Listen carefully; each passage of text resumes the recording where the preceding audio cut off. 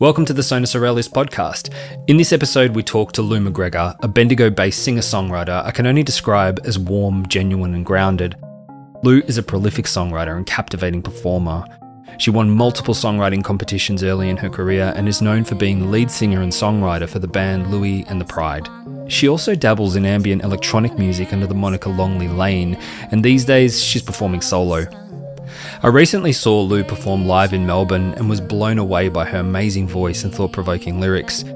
In this chat, Lou talks to us about her musical journey and generously shares useful guidance based on years of performing and songwriting. If you haven't already, please like and subscribe. I've got a ton of great interviews just like this one coming up, and I'd love for you to be part of my journey. And without further ado, here's Lou. Lou MacGregor, thanks for joining me on the podcast. Thank you for having me. So I thought we'd start off with a little bit of background and get a sense of your evolution as an artist. How did you get into music? That's a good question because I don't remember ever getting into music. I just always was. There's a tape.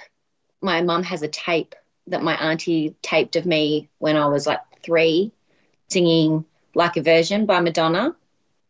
And it's hilarious because I can barely speak. It's just, like a virgin, hey, you know. I was always obsessed with music. The other day I got one of my old records out and I got so excited because I remember holding it when I was really little and reading the words and just being so into it. And I put it on and you can't play it. It's totally ruined. And I realised it's because I was little, constantly turning it on and off and probably rewinding the little knob to put it back to the song that I liked or maybe even the bit that I liked. I was always into music. But I got into performing when I was in high school and I had glandular fever, and my mum, I couldn't speak, let alone sing, and my mum got me a music book of Jewel. I always played piano but not well, and I didn't enjoy it at all. And this particular book had the sheet music. She was, oh, look, it's got the sheet music. You can play it instead of singing it. And I wasn't interested in that. But it also had the guitar chord shapes on it. And so I was able to, with all this spare time on my hands because I couldn't go to school, sit with my mum's guitar and work out what the dots on the chord charts meant and play. So I think that's when I started being able to play and sing for myself. And so that's when I started playing and singing at school concerts and stuff like that. I had a really good friend who is now my sister-in-law who loved to do the same, and we used to teach each other harmonies and stuff like that. Sort of developed from there.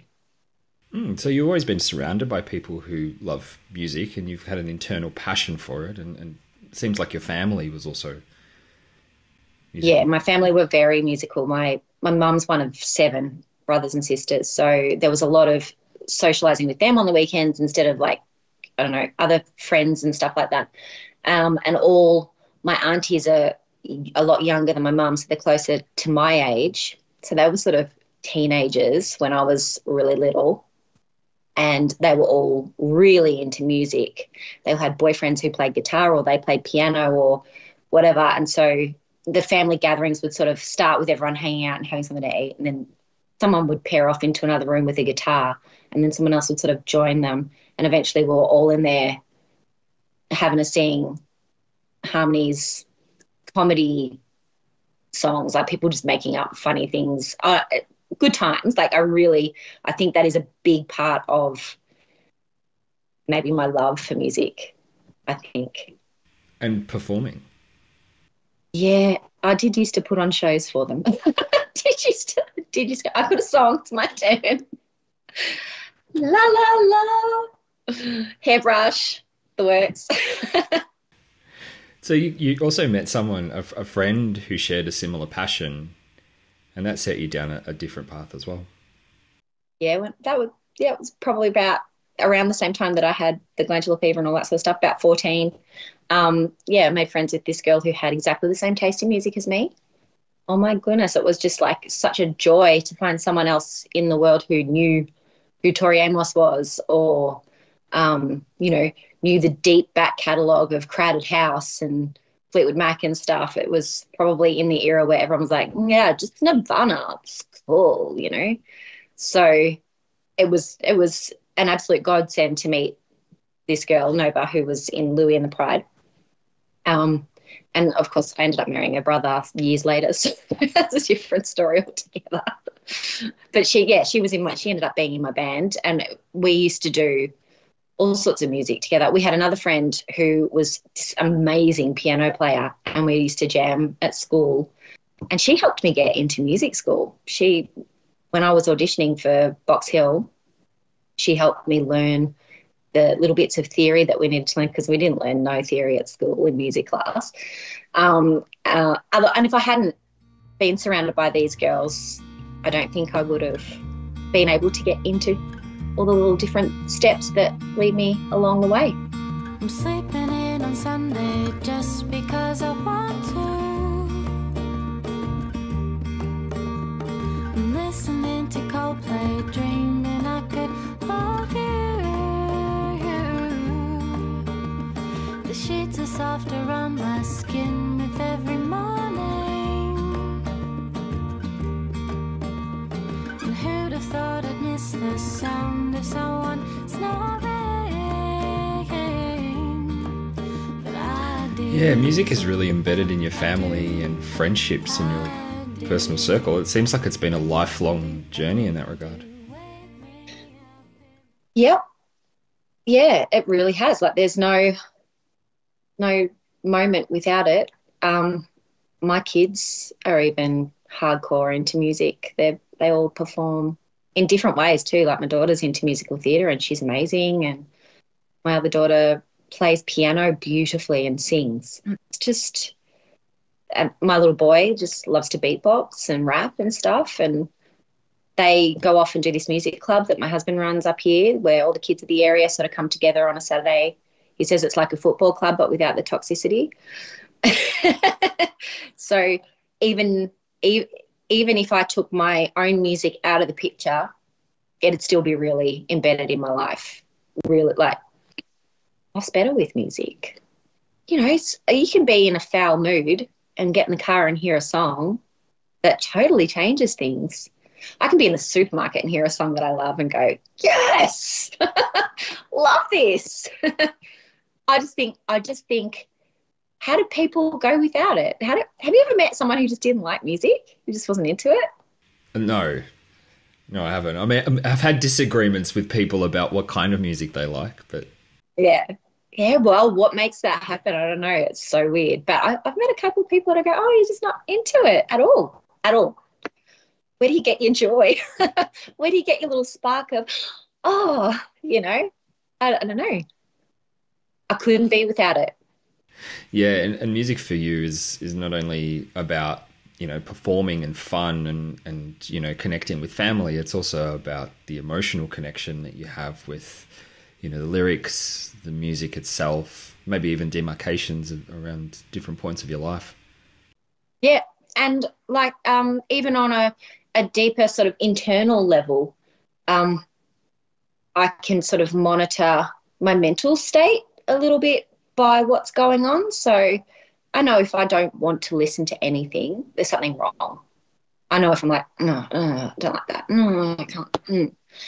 I'm not right, and I probably need to go for a big walk, have a good chat, do something to get back, because it's an indicator for me.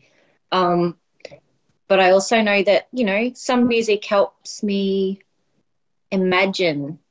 Some music like sparks different things for me.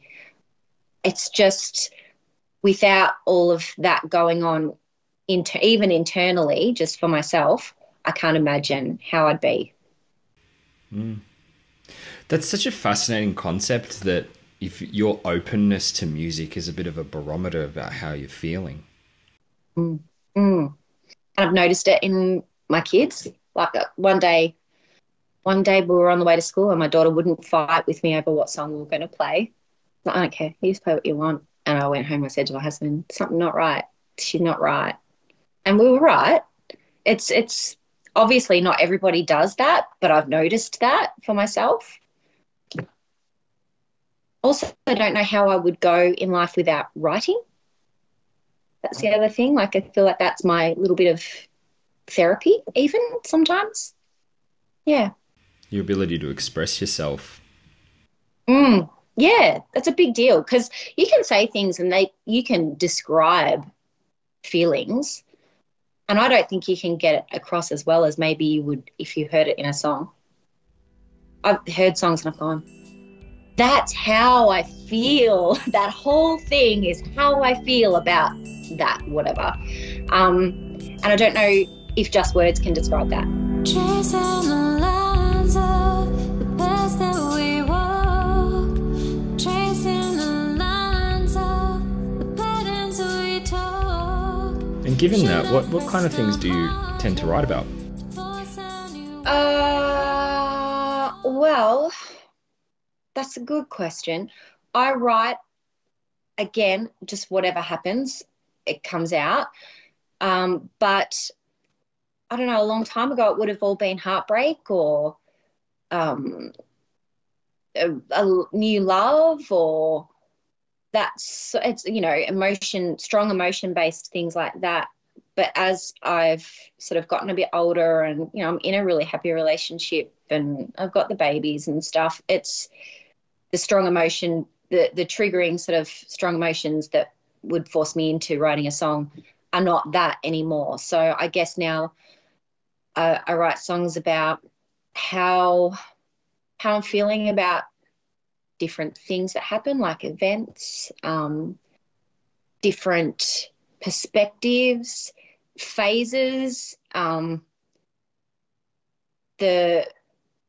had times where situations have gone on with friends in their lives that have made me write a song. So I don't know what technically about, but I'm trying to think about recent songs I've written. I recently wrote a song called I Don't Write Happy Songs, and that's because my parents were always saying, write something boppy. Just, come on, write something boppy. And I'd be like, I just don't feel motivated to write when I'm thoroughly happy. There's no real need. So A lot of people say that. Yeah, I wrote this song called I Don't Write Happy Songs, and it's about all the things that make me happy, but I don't feel the need to write them. And it's all the little daily life bits and pieces that like how cute my dog is when she lies on her back and does the little squirmy thing, and, you know, stuff like that. Random little things. I did write a love song not that long ago. My husband he heard a song that he really liked from somewhere, and he went, isn't it a shame that you're probably not motivated to write a new love song anymore? And I went, oh, I will, and I can. I played it the other night. It's called A Long Drive. So that I did write a love song recently, because I was like, no, I can do it. And I do still feel it, so why not? It's just you don't feel motivated to 15, 16 years later. I've written songs about moving in and out of life phases. That's definitely been a thing. Just that's probably the most I can say on that. I don't know about specific topics, but I do write about how I'm feeling about things. That's probably the answer. There you go.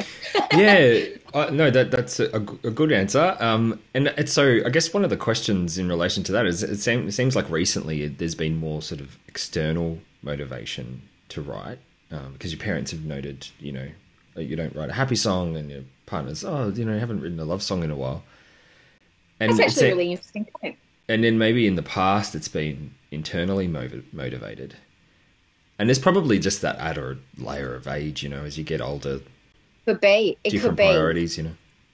Yeah, it could very well be that is that. But I think also when I probably don't mention it, but when I'm writing songs about how I'm feeling, they would be a bit more ambiguous. Like there's songs about feeling drained, or just the other day I wrote a song about feeling guilty, about feeling depressed. So yeah, sometimes I get a little trigger from someone else that says, just, hey, what about this idea? And it either goes sparks something in me or it doesn't. And that's all songs for me. All writing either comes from a little spark or I'm not doing it. So that's if I go through a dry spell with writing, it's because I haven't noticed any. Oh, ding ding ding! There's a song coming, you know. So that's what that is. But I still write very much from my feeling, just like. But I couldn't call them any particular topics sometimes. So like one song is where I had a dream. I was so happy in the dream, and it was in a really dark sort of phase for me. And I was so happy, and I was just sort of floaty, and I woke up and went, oh, I'm back into that. Oh, you know, and I wrote a song about it. So, yeah.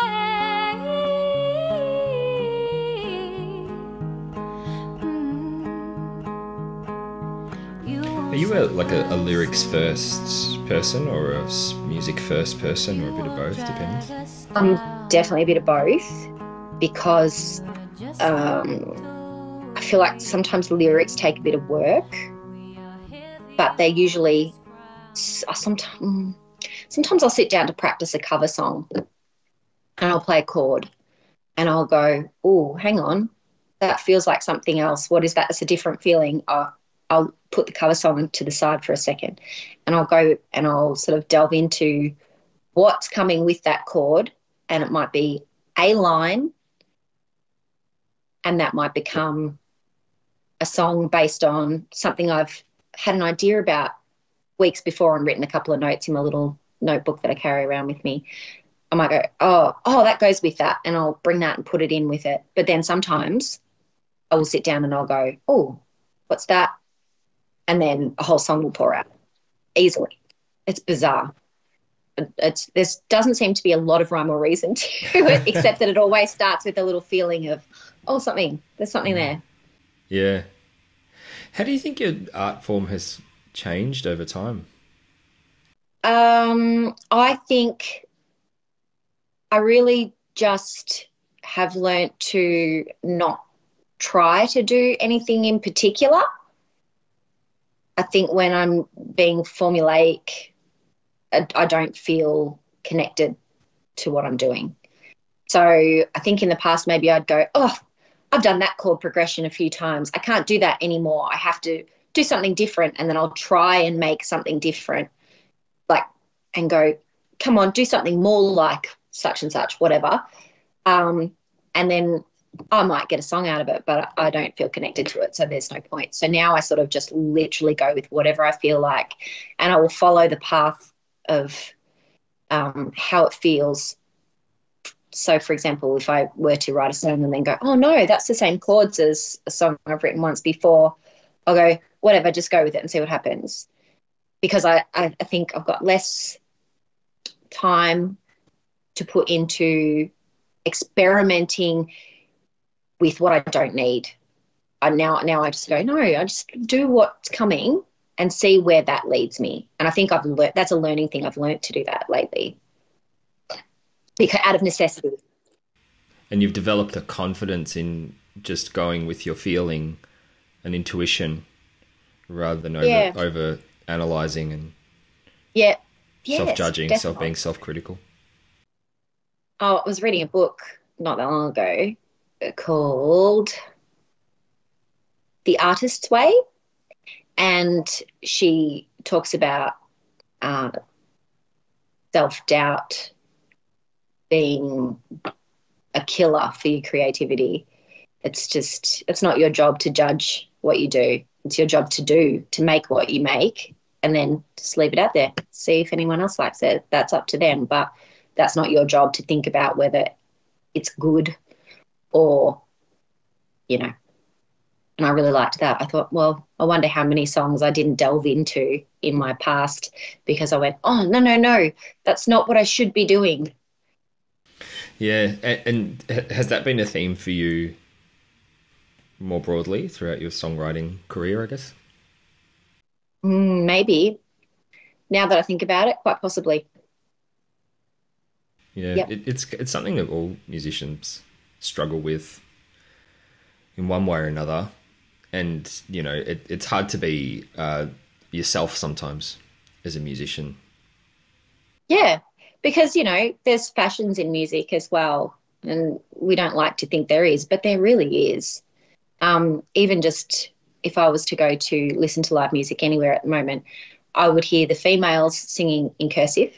That's just how it is. They're all gonna do this voice. Yeah. And the blokes, well, I wonder if, I don't know if it's like a freedom thing or what, but they don't seem to follow vocal styles as much. They sort of just do what they do. But, if you look back at different eras, you'll see the way melodies are structured over time is really fashionable as well. I was learning an 80s song for a friend for their wedding, and it's, when you're looking at it as chords and lyrics and a melody without all the 80s production, wow, that's really interesting. That's really, how did someone think to put those chords in that order with that melody line? I find it fascinating. And the 80s was really prominent for that. It just really was. And then things sort of are a bit more simple now, like just 4 chords and then a lot of production. But 4 chords and a melody is still awesome stuff going on, but the really popular stuff, that's how it is. And so I've for years gone, oh, that'd be daggy, don't do that. And now I go, just do whatever. Who knows what I've missed? I completely agree with you. There is a formula. It's oversimplified and everything's overproduced in order to maintain people's attention. Yeah, it probably is it. And even in live performances, not so much listening to like the radio or Spotify or whatever. Even just live music, it is different. I suppose also wherever you move, like whatever circles you're moving in, it's very, it's still fashionable. It's just is. There's little fashions going through all around. That's why it's really great to do open mic nights, because you get to hear how other people's brains are just working just to be creative. How would you describe your songwriting style? I don't know. When I'm applying for things and competitions or festivals or whatever, and I'm asked this, I don't know how to answer it. I will say acoustic-y pop. I will say modern folk. I definitely don't know how to say that, because it's not like, wow, it's so different, you can't define it or anything. It's just, it's singer-songwriter stuff. And I don't know if that's technically a genre, but I make up a song and I sing it with a guitar, Some of my recordings not necessarily like that. So did you get to listen to anything by Longlea Lane? Yeah, I listen to everything. So yeah. That stuff is my outlet for exploring productions, like full effect stuff, because when I was younger I really did like things like Massive Attack and Portishead and I did hear that. Air, really ambient sort of beautiful things like that. And I've just got this friend who's just the most amazing little sort of, I call him a mad scientist because he's in his little cave making stuff up, and we get together and I'll go, here's this song, and he'll go, oh yeah, I can hear this and this with that'll be good, and then sort of delves in and gets to work, and then he adds his weirdness to it, which makes me sort of feel like that satisfies that side of my music. And that would be, I would call that ambient pop or synth pop. I don't know. I open my eyes at 1:15 to the moon and the sky in the place of the sun. Deja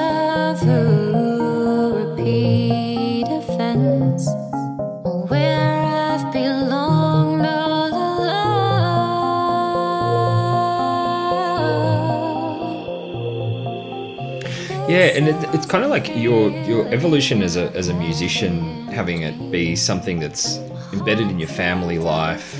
You know, you're very comfortable with performing. You're someone who seems like you're very dedicated to developing your skills as well. You're not someone who just sits on your laurels and kind of goes, this is my thing. You're always trying to evolve it slightly and bring people in, so you're developing as well. You're learning from others as much as possible. Yeah, you're only as good as the people you surround yourself with, I suppose. I haven't always been like that. I think I did sit on my laurels for a while, and I feel like this urgency in the last 5 years to just get going, get moving, do what you love doing, because I realize this is what brings me joy, and let's explore that. See where I can go with songs. I can relate to that sense of urgency. And there's this kind of, you know, during COVID. Yes. Yeah, a lot of people reflected on their, you know, where they ended up in life, and, you know, things slowed down for a lot of us. Some people not so much, because they chose to be busy in various other ways. But for a lot of us, it was a point of significant reflection for a couple of years. And when you can't do music, how do you feel about that?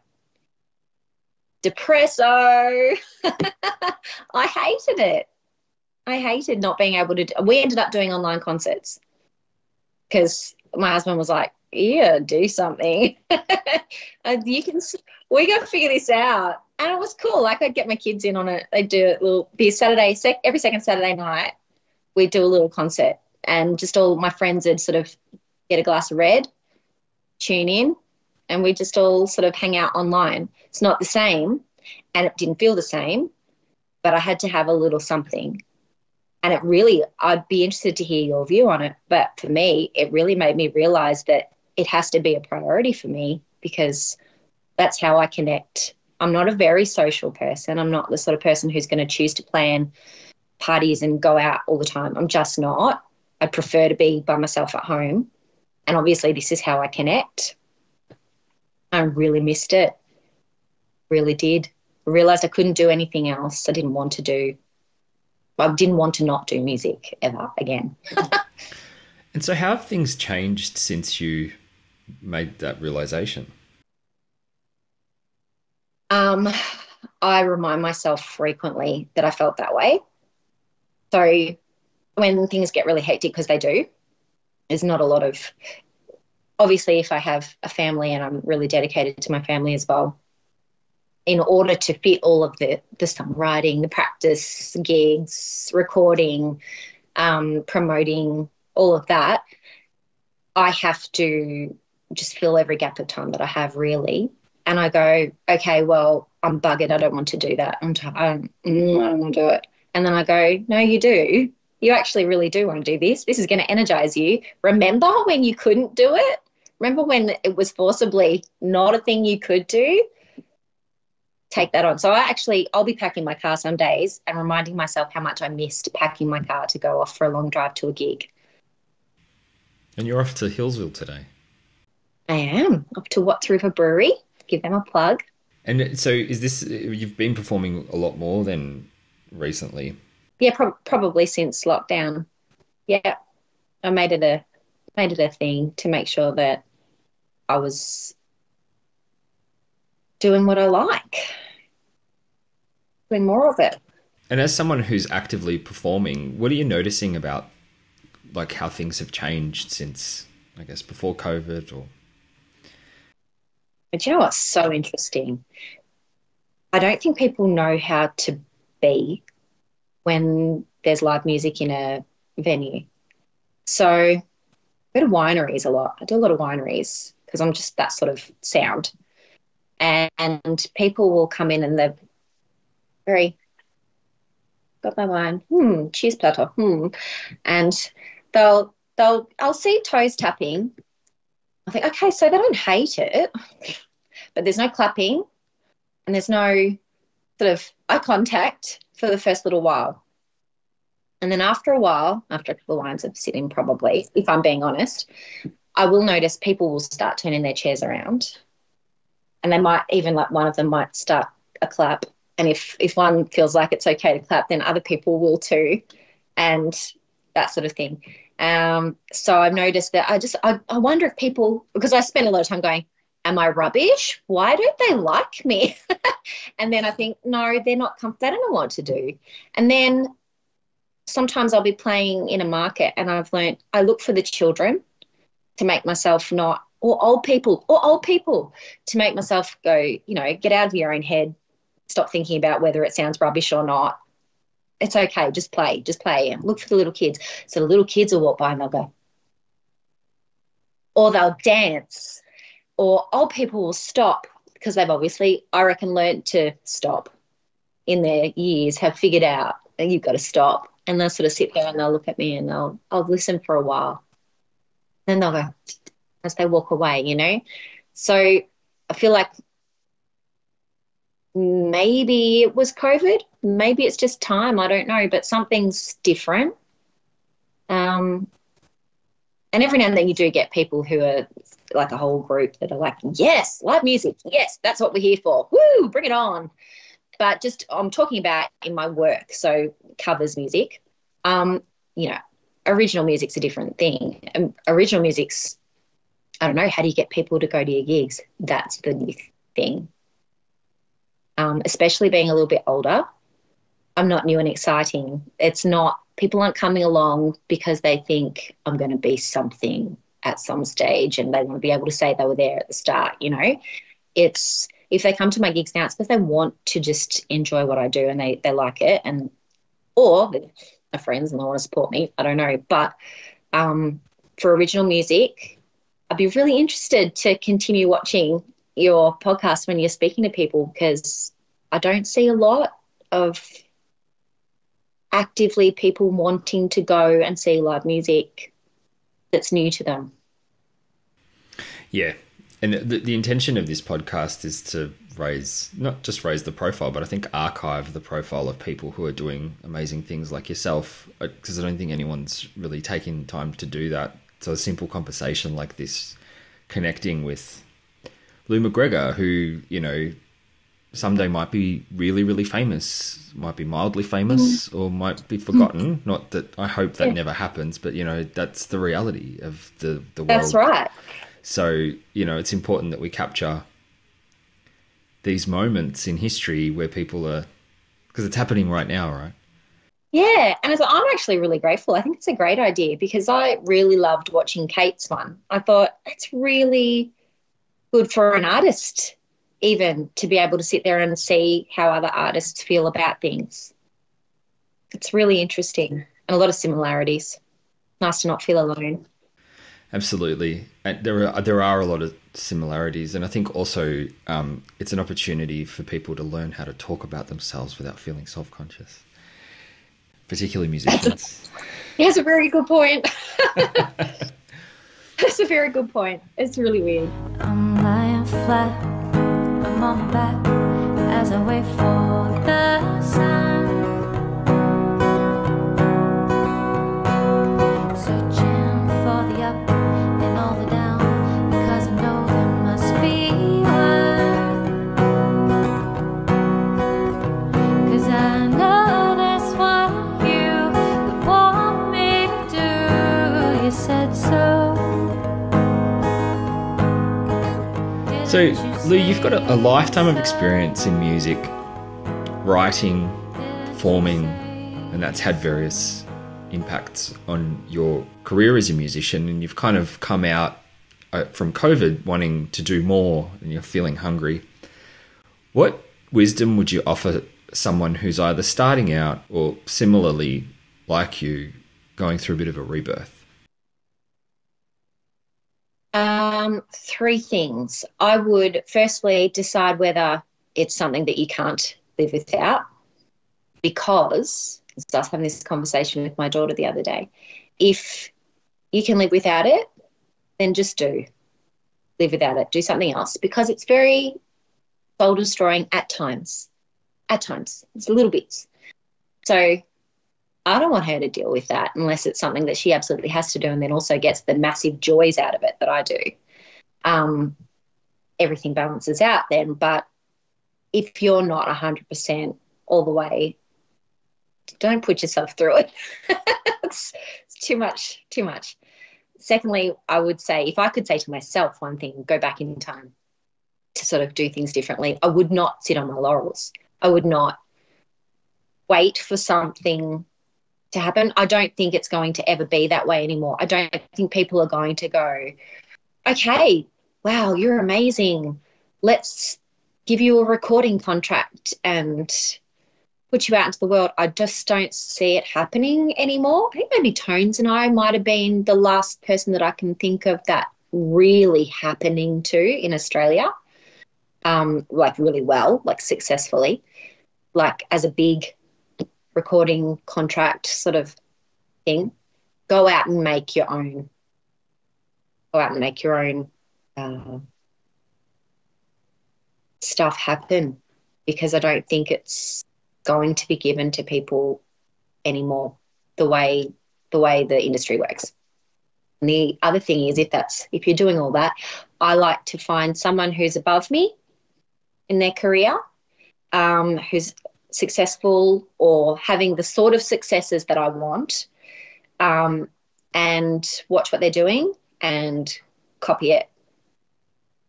Not musically, but in putting yourself out there or in other aspects. Find that person and go, yeah, that's the sort of career I want to have. I might try and move in the similar ways as they do. Otherwise, we're all just out here swimming. So it's like, I don't know, what do I do? So the takeaways are: be certain. Yeah. Create your own fate. Yeah. And look for mentors or someone to look up to, because it's important to. That's a much more succinct way of saying it. No, I mean, it's great advice. Absolutely great advice. Well, Lou, thank you so much for a wonderful conversation. Thank you so much for inviting me.